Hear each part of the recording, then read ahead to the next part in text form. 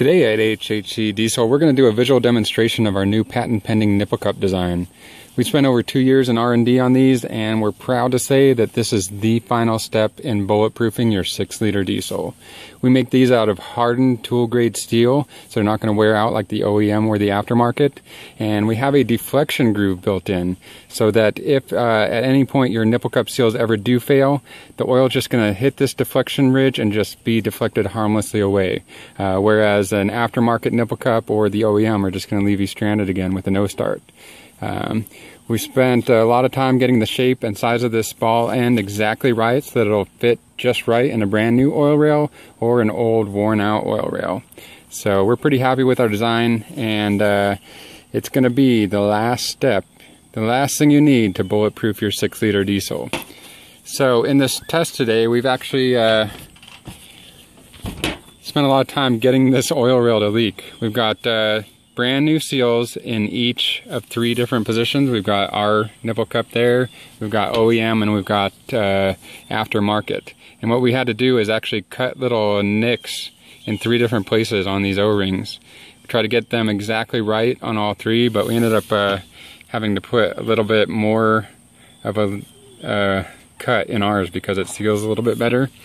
But all 3 have huge nicks in them, so they're guaranteed to leak. And what's going to happen here is we have a 10,000 psi hydraulic pump, and with the amount of holes we have on those O-rings, it's hard to build up any more than a couple hundred psi.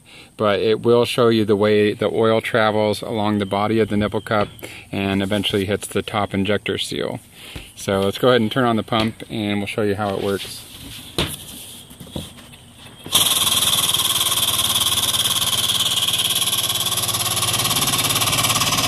OEM,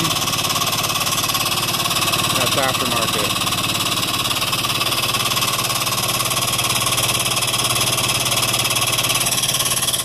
That's ours. See how the oil is just being deflected away from the body of the nipple cup?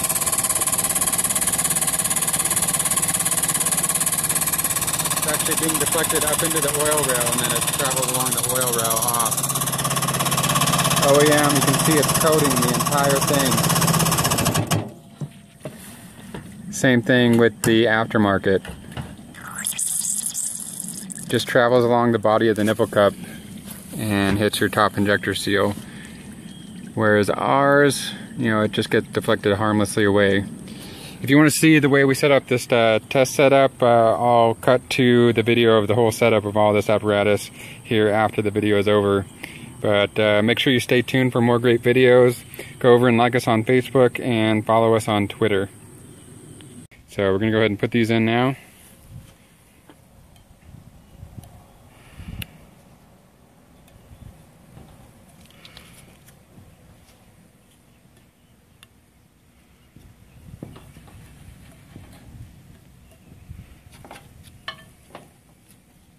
This one here.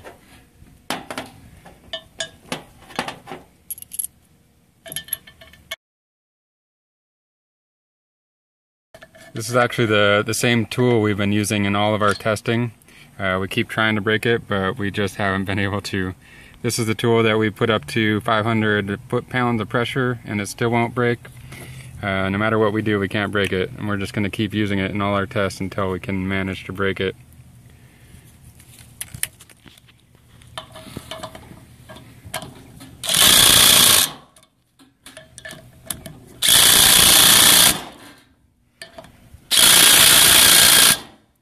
Of course, if you're doing your own oil rail, you would want to torque these to 100 foot-pounds to make sure you get a nice even torque.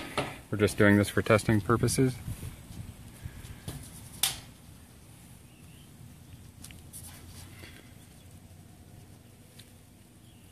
So, HHCDiesel, OEM, aftermarket.